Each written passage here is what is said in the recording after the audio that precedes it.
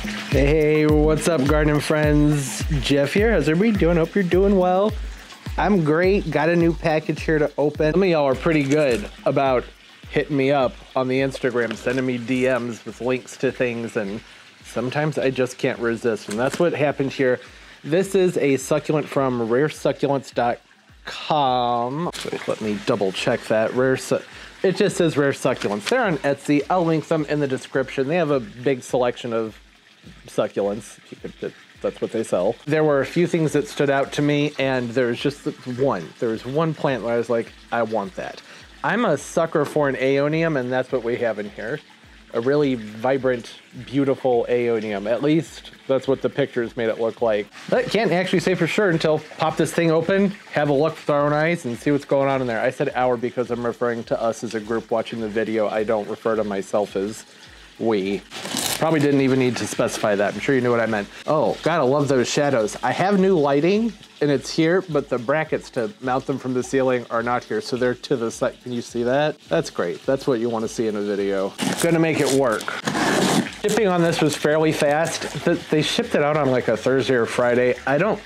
What's up with Etsy and the weird shipping? Ship things out on Mondays and Tuesdays, maybe Wednesdays. Ship out on Thursdays and Fridays. Sometimes things will sit around for a while. There's a little card, came with it. April Farm Rare Succulents, Instagram at Rare Succulents, website raresucculentshop.com, Etsy, Rare Succulents. That's nice. Like I said, I'll have that linked down below in the description of the video. I paid for this. This isn't sponsored. This is nice. It feels plushy, very soft. There's the rest of the packaging paper and a heat pack in the bottom, which is still kind of warm, lukewarm. Probably didn't need the heat pack, but this time of year, I'm in St. Louis if you didn't know that.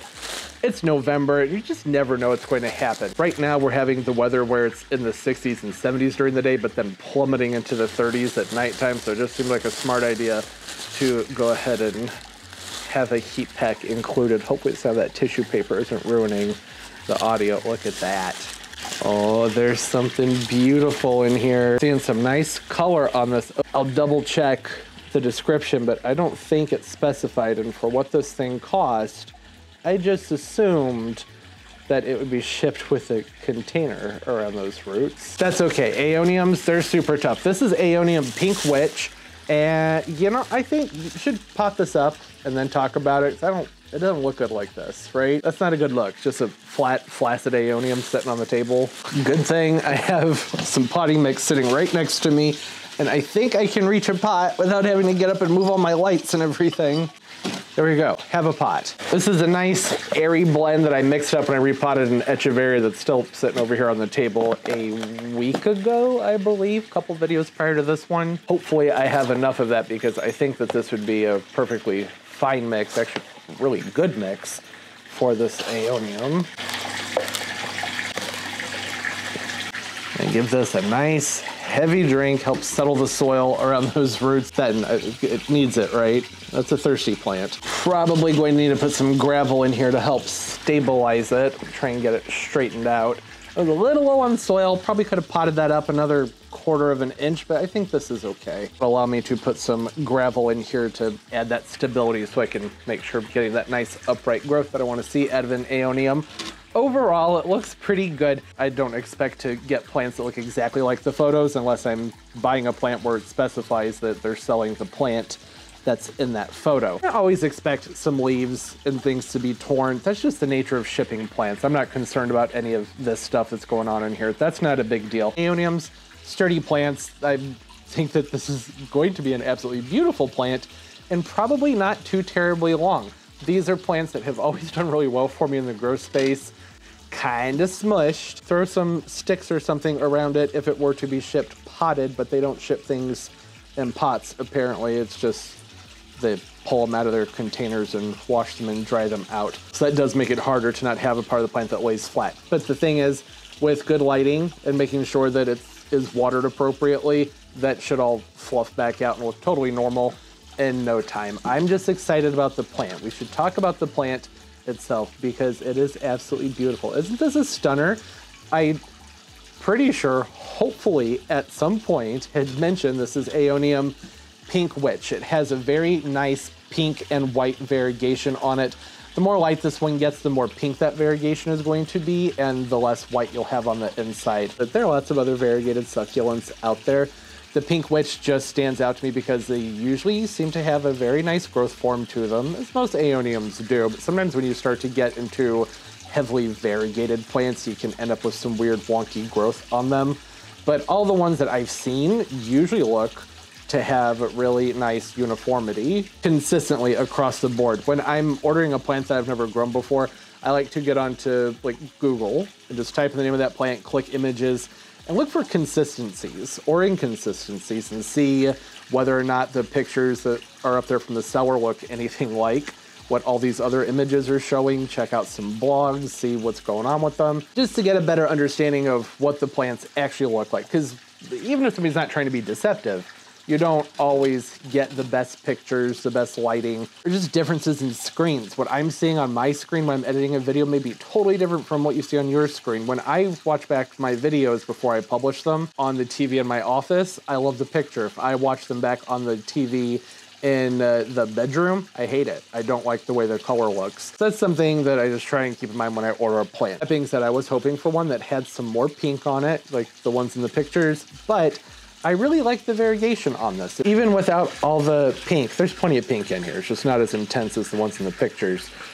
I like the creamy white that's in there. It's a lot of variegated plants. You get some yellows. I'm not a fan of that. I think that these colors blend very nice together. It's a peaceful and calm variegation. It's not one that is screaming. Does that make, you know what I mean? I'm making sense here? I tend to be picky about variegation. I really like the variegation on this one. I cannot wait to see this put on some size. When Aeoniums get going, really about from where this one is, they start to look like a bonsai tree. It's one of the reasons I like them so much, and they can be incredibly long-lived plants. This will hopefully be around in my plant room or my collection for a very long time. I am going to be very mindful of making sure that this main stem here stays nice and straight. That's really all there is to it. It's a pretty plant. I haven't grown this one before, so this is something you just have to follow along, see how it does. I wouldn't expect much out of this for a while. This could easily double the size by this time next year and have a really nice, big, bushy, kind of lollipop shape to it, as long as I stay on top of making sure I prune out the right growth from down below and keep it steady, right, with right lighting so it grows up nice and straight. Did we need to talk about the care? Did you know about Aeoniums? This is just supposed to be a spotlight. It's a succulent. Don't overwater it. Let it dry out in between waterings. This is one where outdoors near the coast, usually these can take a good amount of sun. Indoors, south-facing windows set back a couple feet, indirect light, good way to go for them. I don't always recommend turning the pots. That used to be something people talked about a lot with houseplants. Just make sure you rotate the pots for even growth, which is true, but to make that part of a care routine is usually unnecessary.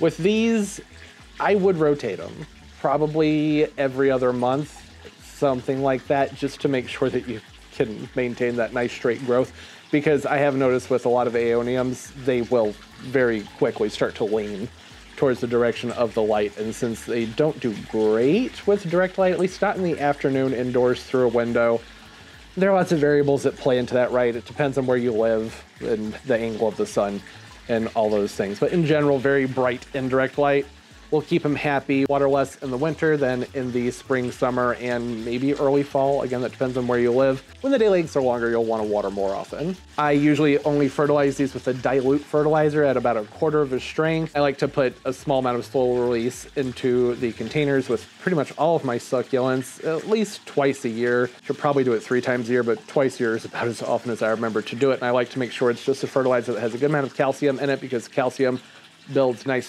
sturdy, strong walls, and succulents seem to appreciate that. And from what I gather, do your own research on this, that's a disclaimer, but from what I've gathered, Aeoniums are one of the more pet-friendly plants that are considered to be non-toxic around dogs and cats.